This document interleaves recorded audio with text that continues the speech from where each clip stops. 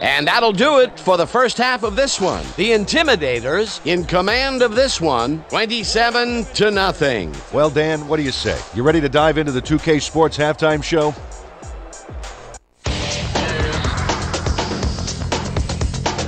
Well, here's a look at our halftime stats, and as you can see, it paints a pretty clear picture. The Intimidators are winning because of it. Let's see if they can keep up their dominance in the second half.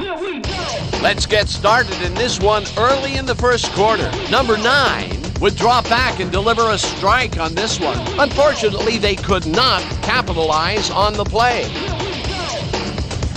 Midway through the first, the Intimidators inside the red zone. Number 35 found a little opening, and that was all he needed. A 5-yard touchdown for the home team.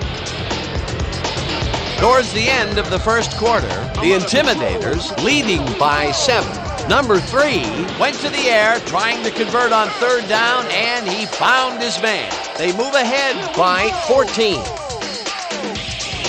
The Intimidators, later in the second, number 36 had to work to find an opening, but he was able to haul this one in. That set up a 36-yard field goal.